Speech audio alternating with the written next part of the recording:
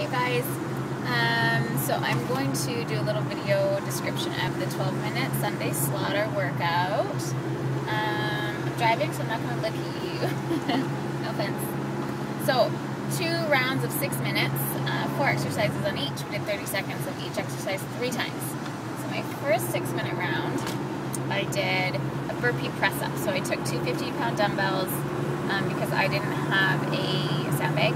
So burpee press up with a 10-second rest, and then right into a left leg reverse lunge double knee raise. So I did use my dip station on that, and then I went right leg, and then I ended with reverse push-ups. So my first round again was burpee press up, reverse lunge, leg raise, reverse lunge, leg raise, reverse push-up. And so 3 rounds, 4 exercises, 30 seconds each, so that's 6 minutes. And then I took about a 15-20 second rest to sort of breathe again.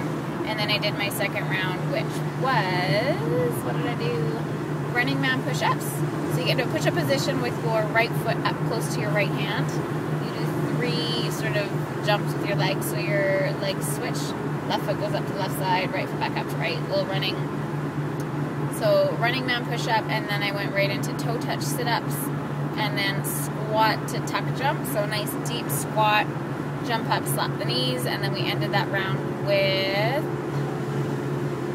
a tricep hold with a butt squeeze. So get down to the bottom portion of a tricep push-up.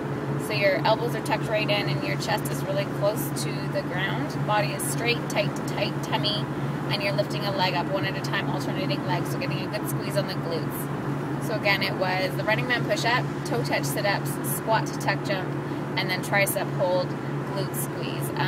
It was killer. It was awesome. I'm going to post my scores when I get to my destination, but hopefully those are good enough explanations and you guys can run through a little bit, and then we can all compare scores.